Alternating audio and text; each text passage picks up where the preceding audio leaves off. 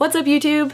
Welcome back to my channel. My name is Chancy Cone and we are going to do a little hair tutorial today. I cut my hair off recently, cut it off about 2 weeks ago. I cut like this much off, like 8 inches? I don't know, it was a lot of hair. I cut a lot of hair off. Also, before we get into the tutorial, I have to say the biggest thank you. Oh my goodness. I posted my first video recently and just the amount of support that I felt from my friends and my family and my clients who are also my friends was just incredible. And the last time I looked, I have 30 subscribers. You would think I was Desi Perkins celebrating 3 million. I just feel so thankful that anyone would sit down and take the time to watch my dumbass talk about hair and makeup. So thank you so much. I had so many like friends and family members and clients who are my friends. Like Laurel, I love you, Laurel. Thank you for sharing that video.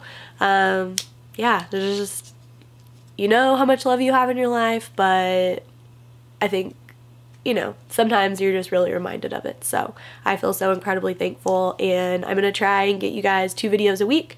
Right now the schedule I'm thinking is like Tuesdays, Fridays, so you can kind of start the week and end the week with me. Thank you from the bottom of my freaking heart. And if you are someone I do not know in my life, you are a stranger watching this video, if I saw you in person, I would kiss you on the face. Like, you are, thank you.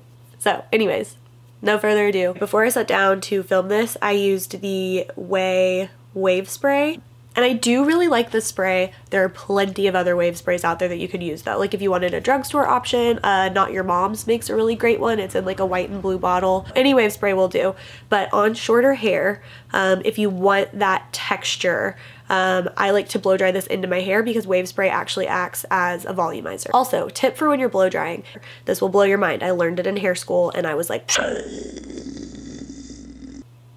heating your hair up is just as important as letting it cool down in that shape. So if you want volume in your hair and you flip your head over and you blow dry it, finish blow drying and let your hair hang there for a little bit, and letting it hang there and cool down away from your scalp will give you so much volume, and it'll kind of like lock that volume in, as opposed to just blow drying your hair upside down and flipping it back over immediately. You're actually, if your hair's still warm, too warm at the root, you're just kind of negating all of the work that you just did. So let it cool down just a little bit with your head flipped over still.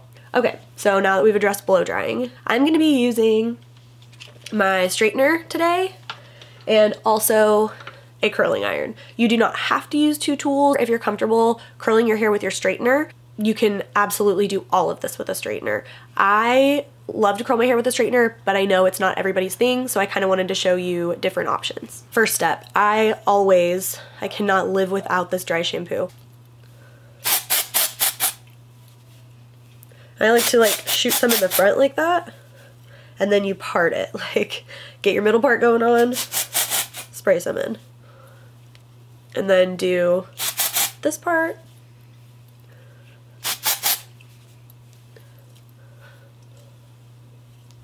And then back here, because that is where I always need volume. Ooh, I need a hair clip. Clip my hair up. Also, fun fact, if you struggle with volume like I do, whenever I clip my hair up, I like to like pull some of this out a little bit, because you're just, I know it looks hilarious, but once again, you're just training your hair to have some volume at the roots. So this underneath section, I prefer to always do this part with a straightener. So what I go through and do, I'm going to teach you how to do a straightener wave. Hold out your hair like so, and then you're literally going to rotate this almost like you're crimping your hair. So you go out and then rotate it back down like that. Ooh, girl, that's a poof. It looks like high school.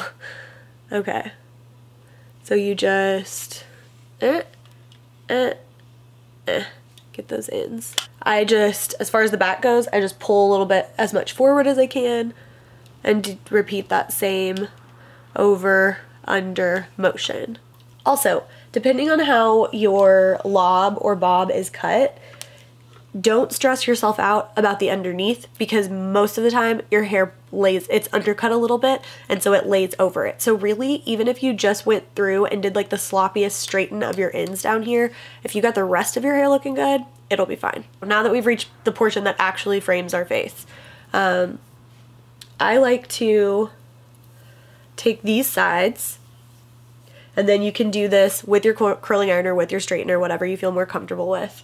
But I will show you with a curling iron.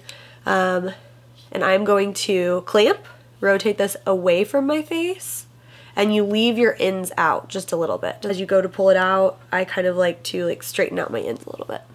And then also, if curling irons are hard for you, take your clamp, hold it open, and just use it like a wand. So I've done those two front pieces. And then what I like to go through and do is kind of a mixture of those straightener waves and curls. If you feel like you look in the mirror and it looks a little bit crimpy, fear not, that will lose its crimpiness in just a few minutes. It doesn't stay super crimpy looking. Over, under, over, and you just keep doing that until you run out of hair. I'm just going to continue that same motion. Over, under.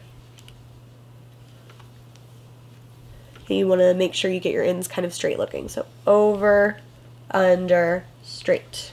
Over, under, over. People always ask me about how to do the back of your hair. If you're doing a messy hair look, it doesn't matter that much. Like, as long as you get some sort of crimp in there and throw a little texturizing spray back there, you're good, you're good. Last section. This is important. Even if you're doing a side part your hair down the middle. If you want that like big swoop, what I have found works best for me is if I part things down the middle, style it as I would, and then do my swoop at the end. Because if you think about it, you're over directing the hair this way as it's been parted this way the whole time. So you're telling it to have more volume and sweep over, if that makes sense. Now that we've gotten to the top, the most important part, I will still continue to do some of those straightener waves, but I'm gonna mix in curls with it too now, like all over, not just at the very front. What I like the best is always to do these two pieces right around my face framing pieces. I like to always do those with a curl as opposed to a straightener wave. I just like the way it looks better. Okay, so I'm just wrapping this, using it like a wand. Also, this is my most favorite curling iron.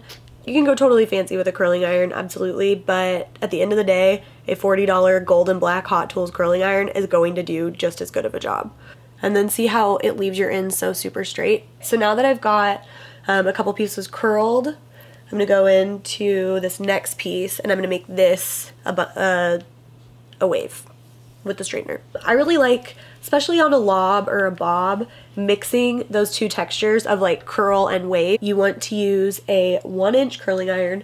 I learned this from Kristen S, actually, Lauren Conrad's hairstylist. I learned it from her Instagram years ago. Unless you have super long hair, there's no need to use anything bigger than a 1-inch curling iron. Sometimes I will use like 1 1/4, but that's really pushing it because anything over an inch, you need to set the hair, and that takes too much time out of your day. If you want hold and longevity, 1 inch is a great place to start, and if it's too curly for you, then all you do is brush it out more. Piece around my face, I'm gonna do exactly the same thing I did on this side.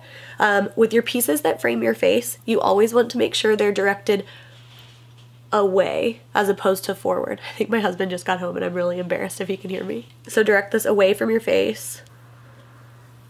Okay, and because I don't want this to be like super perfect, now we're gonna just do one curl and I'm gonna throw in a straightener wave. Now I'm gonna do a couple like wand curls really fast. Pull out this back piece. This is how you do the back of your hair. Pull it out and go for it. Still keeping it parted down the middle. I'm gonna go in with some IGK Beach Club, and I like to pull my hair out like this.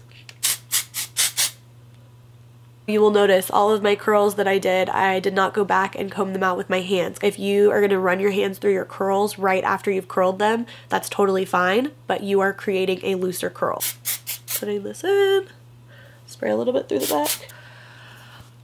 Holy grail product, holy grail. I discovered this while we were in Portland because I just needed like a travel hairspray to get me through the weekend. This is the Tresemme Hairspray, all day humidity resistance, extra firm control, strong hold with touchable feel hairspray. So this is a travel size, but I will be buying a big size. This is the best. It's not a hairspray. They call it a hairspray. It gives you a little bit of hold. I don't think it's the greatest hairspray I've ever used. It is such an amazing texturizing spray. I kind of do the same thing with that. And I pull my hair out a little bit and just like mist it up in there. do a little bit more, and I will scrunch with my hands also, like go back in and scrunch those curls up a little bit because it makes it look like more like messy and imperfect. Now that this looks good, you could totally like rock your hair middle part if you wanted to, but I have been digging a side part with the short hair. So now I'm going to part it where I normally would and just flip it over and kind of like tousle it a little bit. This looks a little bit straight, so I'm just gonna do a really quick flat iron wave with it really fast. And so now that I do have it parted over here, I'm gonna go back in with my Tresemme hairspray, and because I want some like volume where I have this swoop right here, I'm gonna spray it, like direct it towards my like roots right here, and like hold it for a second and scrunch it. Alright, so super happy with the way that looks. This is what I do pretty much every day. If you want to see more hair care videos, want to know what I use to like shampoo with, any other like styling product favorites, or even like a long hair styling product favorites, let me know in the comments below. Thank you so much for watching. I will see you in my next video. Bye!